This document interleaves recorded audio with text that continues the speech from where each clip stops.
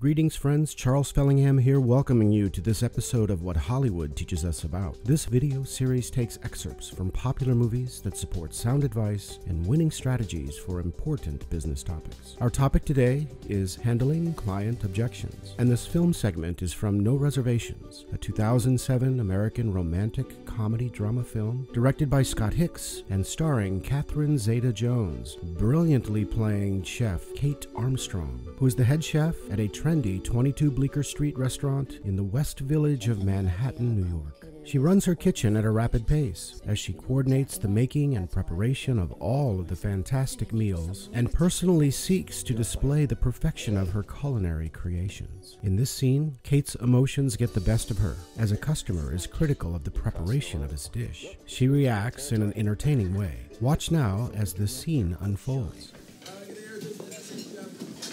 Table 7 said if he wanted it cremated, he wouldn't have asked for it rare. That is rare. Apparently not rare enough. Any rarer to walk out of here and hail a cab. Look, these are ad agency people. They spend a lot of money here. No tantrums tonight. Just fire another one.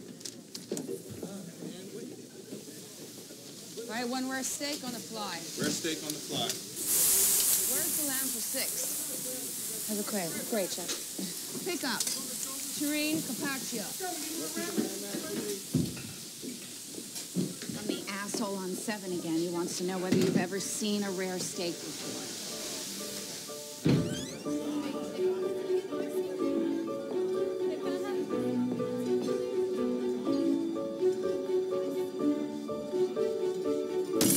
Rare enough for you? Are you out of your mind? Yeah, that's why I'm in therapy. I'm so sorry. I'll get you a new tablecloth. Oh, no, please, let me take care of that. Not bad. That felt so good. I just want a steak. I wish there was a cookbook for life, you know? With recipes telling us exactly what to do.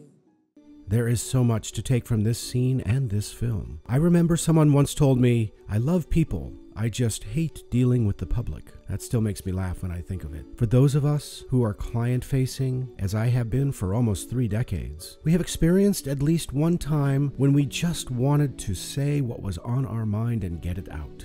Yet, our inner voice got the best of us and caused us to react in a more professional way.